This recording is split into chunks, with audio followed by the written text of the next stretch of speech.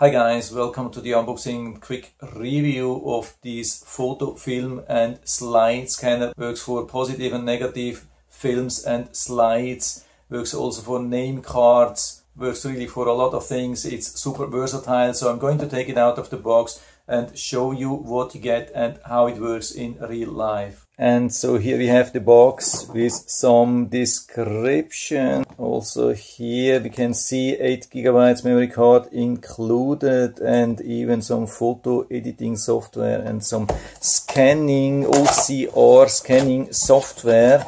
And so here we get some film and slide holder. You can see different shape, different sizes. Then here the power supply, standard USB and USB cable, USB-A to micro USB. And here the remaining accessories, cleaning towel, 8 GB storage card, then the software on a CD, and detailed instructions manual in English, German, French, Spanish and Italian, very detailed. Some additional information. Looks like the model type is M129. And underneath we have the main device, nicely protected.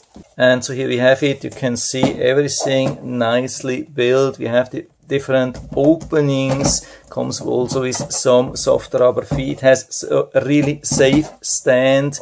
Then we have the opening for the scanning. Here the control buttons, scan button, on, off button, slider between photos and film, and here SD card, the power supply and the opening for the slides. And after plugging it in, we can turn it on here, get different menus. Most important, of course, to add the card here. No memory card detected. Turn it on again. So let's try to capture a photo here. We close it. And then we have the different menu options like format, playback, different effects. We have black and white, we have the multicolor. Then we have crop option. You can see different sizes and different resolutions. 14 megapixel, 22 megapixel and different languages. And the USB, we can play back directly from here. We are in the capturing mode, we hit the enter and we see it already here nicely. We click on scan, then we choose the save and hit enter and it's saved on the SD card. So we can push in, take it out, then we add it to an SD card reader if we don't have a built-in one in the computer. And it has detected it, we click on that, so we can open the folder. We dig a little bit down and then we can see the image here.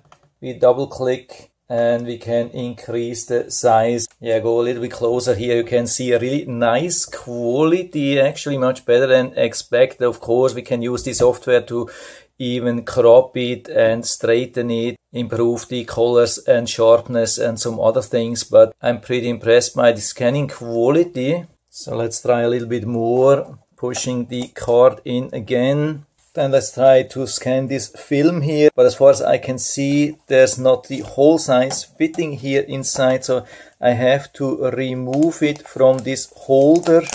I think it's just glued. Yeah, absolutely no problem. And so we align it here. It has some pins down here, and so we close it here. I think it's properly aligned as far as I can see. It has this dedicated opening closing mechanism. There's also an arrow, so I think we have to feed it here inside. We turn it on again. We have to go on capture, enter, and we have to switch to film. And now we can see everything. That seems to be a picture. And so we go to film and select the correct format. So I would say it's a 135 negative film. Let's try with this one. Oh yeah, we definitely have an image here. So we click on scan. Again go to save and hit enter and it should be on the card as well. And then we can go to the next image, scan it and save it. And so you can see we have a preview in the correct colors. That helps a lot to identify what we have here. And so I've transferred this storage card again to this side. And let's see if we have some new images. Yeah, we have them and they look actually awesome. Yeah, go a little bit closer here. You can see 30 years old images and they look like made just today or yesterday. Yeah, I'm absolutely blown away about the quality. I didn't imagine that they have been exposed to heat and humidity and whatsoever and still in good condition, especially the scan process did also a great job. And now let's try with some slides. Here again the opening. So we take it like that, open it, insert the slides here inside. Yeah, they fit really nicely. So I have 4 of them here inside. We close it and also the arrow here so we know how to insert it, turn it on again, and same procedure as before, picking the correct format. In this case we have this 134 slide format. We confirm, make sure that it's on film and we slide it in and we can see what we have. Yeah, these slides are usually positive and not negative, so we can already see that here, but these ones seem to be really old, but I'm still scanning them, and so we have them here as well. And also here you can see the scanning quality is really good. It's just the original slide which was not in good condition anymore, so over time looks like the film has a little bit lost the colors, but still definitely worth to scan them. And again, they are really nice. I mean, there is a little bit of mirroring, I think, here from the screen, but other than that, you can see how nice and even they are